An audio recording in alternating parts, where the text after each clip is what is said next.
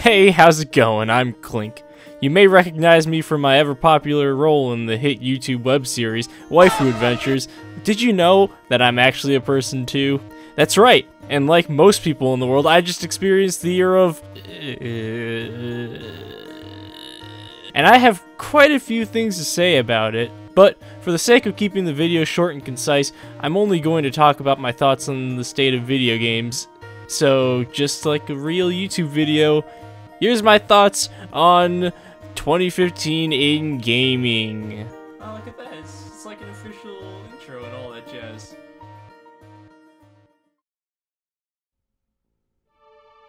As you may know, the beginning of 2015 didn't really give us many outstanding titles, at least that I got around to playing. The Wii U was still a dying console with only a hint of promise of recovering after the first 2 years.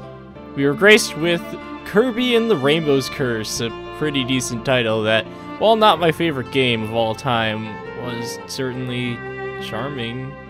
I think that's the word. Meanwhile, the 3DS got codenamed Steam.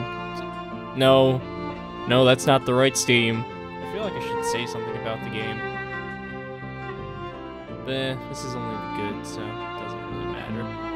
Namco continued to churn out yet another Dragon Ball Z game, but this time, you get to be a part of the experience. Actually, I sort of enjoyed this game. It's not really a good game, but I don't know. It's in this segment. I liked it. This is the good segment. Jeez, I'm writing this, not you guys. Stop judging me. And of course, let's not forget Square's attempt at selling more pre-orders for Final Fantasy 15 with the release of Final Fantasy Type 0 HD, a game I only bought because of Final Fantasy 15. So, guess they did their job well. Note, I actually enjoyed this game once it got past the overly sensitive— Oh god! What is that? Why did I think this was okay? The second quarter brought us a few good games, like Puzzles & Dragons Z, a game which was only made to sell another Mario game. And the international release of J-Star's Victory vs. Plus, a game which was only made to sell more issues of Shonen Jump. And then quarter 3 had Tembo. So I'm just skipping that. Quarter 4 brought the Wii U back to underwhelming form with Yoshi's Woolly World and Animal Crossing Amiibo Festival. What? I just wanted Animal Crossing. What are you doing? 3DS got a new and possibly final installment of Chibi Robo that, well, let's be honest, no one actually bought for the game. It was just for the amiibo. Look at that little cutie. Also Zelda. Zelda. 3 times Zelda. What if Zelda was a girl? Zelda! Triforce Heroes is one of the most aggravatingly fun games I've played all year, and despite feeling like a huge departure from the series, because it was one, needs to be experienced at least once, especially if you're a Zelda fan. It's not great though, and that's why it's here on the good list. Just like Dragon Ball Z. No verse. Alright, Just Cause 3 came out. That's alright, I guess.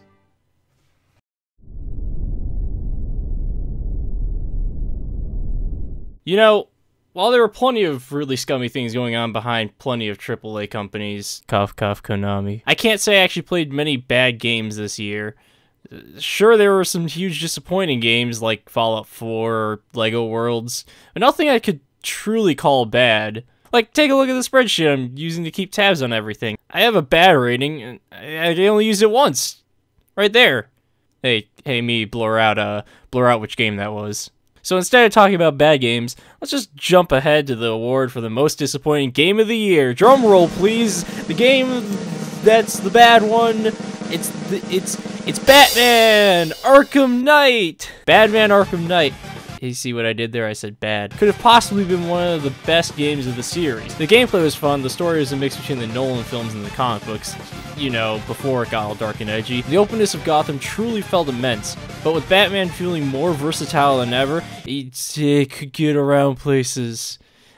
I need to just change how this sentence is. I'm changing it right now. But with Batman being more versatile than ever with traveling, it made it feel large but easy to navigate. It was great, except the PC port was a load of garbage. I struggled to complete my 30+ hour playthrough of the game on PC with terrible frame rates and the game just not closing after I'd end playing a session, causing me to need to restart my computer before it completely blew up. It was awful. It was terrible. I nearly cried. I think I actually did cry. But hey, at least you didn't pay any money for it. Actually, you're right, me. The award goes to Persona 4 Dancing All Night because that was a huge disappointment. Am I right, everybody? Persona 4 Dancing All Night? Because I actually had expectations for that. It's just so stupid.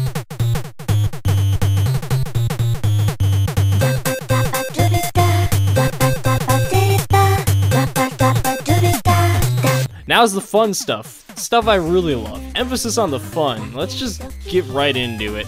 No real order, no real structure. Just me and the games I deemed great or fantastic this year that are really worth mentioning. I'm also going to make a fun count, so every time I use the word fun, it'll show up right there. You may call it lazy writing, but I call it consistency. Monster Hunter 4 Ultimate was the most fun I had with a portable game this year. Hunting monsters was great, and while the only other game I played in the series is Monster Hunter 3, I can say that this game did a much better job at getting me involved with the series and want to continue playing. It was so beginner-friendly, while also being something new and fun for veterans of the series with the jump mechanic. It's great. I loved it. Meanwhile, Splatoon was the most fun I had with a shooter this year, and possibly ever.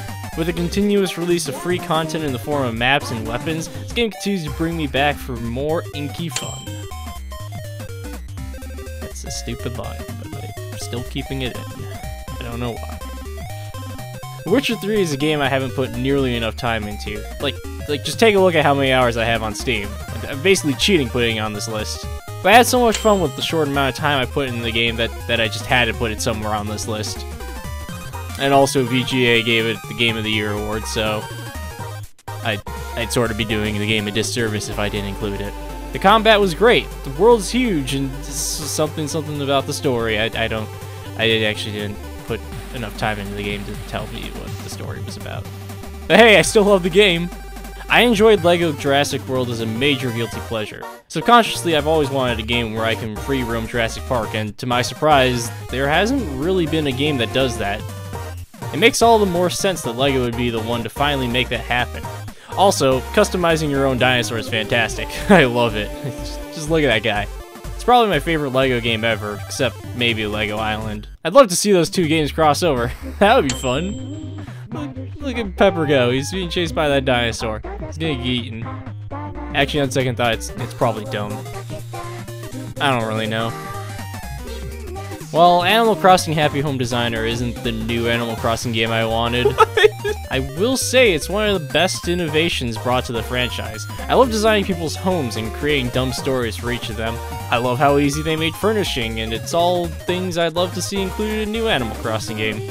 I see this game not so much as a full game, but more as a tech demo for what could be in the next game, and that's just fine by me. People bought tech demos for games for steep prices before. Just look at MGS Ground Zeroes. People ate that shit right up.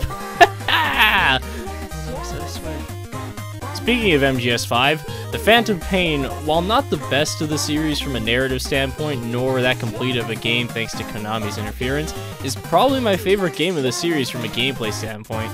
Every time I pick up the game, I find myself getting completely engrossed and just saying, just one more side op, or, oh, my development project finishes up in 18 minutes. I'll just play until that happens and then call it quits. But then I keep going. Maybe it's because I get to listen to Katamari music while I play the game, or maybe it's because the stealth mechanics are the most refined I've ever played from any game in the genre. Or maybe it's just because I love bolting guys, weapons, and vehicles out of the bases without anyone finding out. It's a lot of fun. Xenoblade Chronicles X is a game I can't put down, except when I play other games I can't put down. It's always a chore to actually start up my Wii U, but when I get the energy to do so, I can't stop playing until the gamepad says, please plug me in, please. No, gamepad, I'm playing Xenoblade Chronicles X. The combat brings everything I love from playing Final Fantasy XIV, or, you know, any generic MMO, into a fantastic single-player experience with hundreds of hours of content. It feels great to do anything in this game. Find a new location, plant a probe into the earth, defeat giant enemies, complete missions, rank up the friendship meters, get new gear. Oh god, there's just so much to do. and it all feels really satisfying to just do it. The story is also really good too, so I don't think this game is all just funning games. You get it? Games? Because it's a video game. Tom Clancy's Rainbow Six Siege is the first big AAA shooter I picked up for my PC, and I don't regret it for a second. While it's definitely no Splatoon, I will say that it's a lot of fun. The community is great, and planning behind group teamwork is great. And for once, it's nice to have a shooter that actually rewards careful planning and cautious movement. The destructible environments are more than just gimmicks, but are actually an important key to strategizing, and that's great. Even the single-player mode, which goes for a no actual story approach, is great for training newcomers like myself and getting them accustomed to the flow of the game. It's great. I love it. I say I love it at the end of all these because, like I said, consistency, or it's a lot of fun, or it's great. I end every single one of these with that because consistency.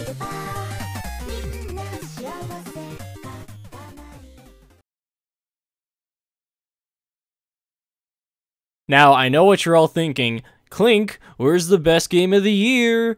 The game that everyone's been clamoring about. The one that's the biggest game in the history of the world of gaming. Where is that game? Well, since you asked for it, here it is. Undertale is the best overrated game of potentially all time. While I don't think it's the second coming of gaming Jesus, I do have respect for what Toby Fox set out to create with this game. The writing is top-notch, and while I don't particularly think the characters themselves are that great, the setting and subtle ways the game plays with the player's expectations is fantastic. The fact that the gameplay lends itself directly with the narrative is something that almost no RPGs ever do, if you can even truly call this game an RPG. I don't, however, think this game is the best game of the year, though. That title goes to Bloodborne! If you know me at all, you saw this coming. It's Bloodborne. Bloodborne is the most addicting game I've played all year. It takes everything I loved about Dark Souls and throws it into the blender and hits puree, turning what was once very defensive combat into quick thinking and on-your-toes encounters every step of the way.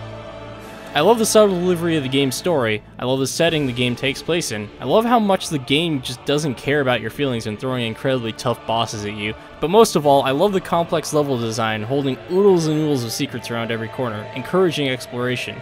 Each weapon lends its own unique style of gameplay, and the amount of armor you can find in the game gives you plenty of options for customizing your character to be the most handsome prince and / or beautiful princess.